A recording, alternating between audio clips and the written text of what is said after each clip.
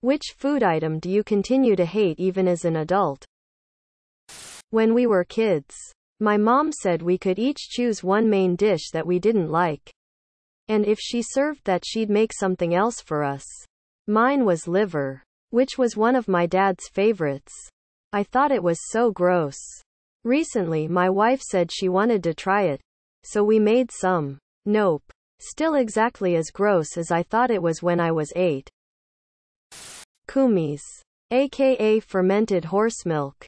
I mean, growing up in Kazakhstan, it was okay as a child, but I didn't take to it like the other kids, and it just doesn't stack up to a good PB&J with the crusts cut off. Lima beans. Nasty little chalk pellets. No, Mom, I'm not eating them. Exclamation mark. Exclamation mark.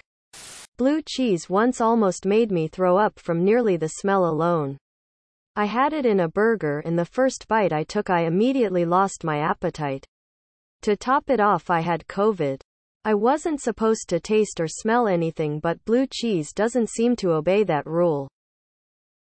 Celery. I understand why it's important in soups and stuff, but God, I hate it. Cilantro, even though it's genetic. What is a childish behavior adults do that makes you cringe? Getting mad when someone tells them, no. At the bakery where I work, we offer free cookies to kids under 12 as long as they have a parent with them. As you can imagine, we run out quickly. I've seen a couple of adults scream and cry after telling them we've run out of cookies. Like I've just run over their puppy or something. The kids usually just shrug it off and walk away. Getting mad at or demeaning cashiers, fast food workers. Blame others instead of taking responsibility for their actions. My mother sticks her fingers in her ears and goes, la la la la, whenever someone is proving her wrong. All the time. Consistently. Throw a tantrum in public. What is an alternative but equivalent pleasure to sex? Taking a big long piss after holding it in for an age. Sleeping in. It's rare but amazing when it happens. On a cold and rainy day, taking a hot shower after you have been outside for a while. Quitting a lousy job and peeling out of the parking lot. Drinking fresh water when you're extremely thirsty. Getting home at the end of a long day. Sitting at the edge of your bed. Taking off your socks. And vigorously scratching your ankles where your leg hair has been matted down from your socks all day. What has living through a pandemic taught you? 2 weeks can turn into 2 years real quick, lol. I really like hanging out by myself. The trajectory of your entire life can change in an instant. Who are my real friends? That socializing does actually somewhat matter, and that grades, career aren't everything. Life just sucks sometimes. That's the way it is, and there's nothing you can really do about it, and you just kinda have to accept it and keep going. That the 9-to-5 grind is absolutely fucking toxic as hell. The amount of free time working from home and cutting down on my travel time has given me. It's improved my relationships. Given me more time with my kid and fiancé. Less time spent outside of those 8 hours doing chores and errands. I recognize that this isn't possible for every career, and I'm sorry if this doesn't apply to you. But that's why our society needs to change. People need more time to themselves. What is a fact that you think barely anyone else knows? The same computer software used for the CGI in Jurassic Park was used to make the sprites for Donkey Kong Country. Edit. Clarified what the software was for. The British trained seagulls to poo on the periscopes of enemy submarines before they realized seagulls can't fly that far out to sea.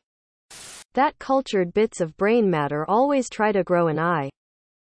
The sperm cell was discovered by the Dutch guy Anthony van Leeuwenhoek. For research he used his sperm and also that from a dog. I don't think most people know the meaning of prodigal. They know the parable of the prodigal son. and think it refers to someone that leaves and then has to come crawling back. But that's incorrect. Prodigal means to spend money lavishly or wastefully. The prodigal son was prodigal whether or not he ever went back to his father. Hans Zimmer was the keyboard player on Video Killed the Radio Star. https u2.be/w8r-texerloss t=171. What started as a joke but became a legitimate thing? Untitled Goose Game. https://en.wikipedia.org/wiki/untitled_goose_game #development_and_release closing parenthesis. Bodie McBoatface. My dad was a member of the Flat Earth Society in the 80s. He thought it was the funniest thing ever to pretend that anyone would actually believe that shit. I wonder what he would think if he were alive today. The Catalina wine mixer from Step Brothers. It was made up, and in the movie it was actually shot on the mainland and you can see the island of Catalina in some scenes. It wasn't until several years later that they actually started holding a Catalina wine mixer on the island, which was inspired by the movie. B-movie. Jerry Seinfeld supposedly pitched the idea of a B-movie about bees as a joke. But Steven Spielberg liked it so much that it got greenlit. Dogecoin, of course.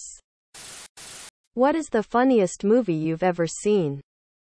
The most insane experience I've ever had at the movies was seeing Borat on opening night in a completely packed theater in 2006. I will never forget it. My cousin Vinny.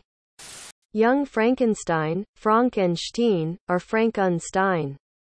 Naked Gun. Can't count on both hands how many times I've watched that movie. That's only because I can't count though. Hot Fuzz. Subscribe, my brothers.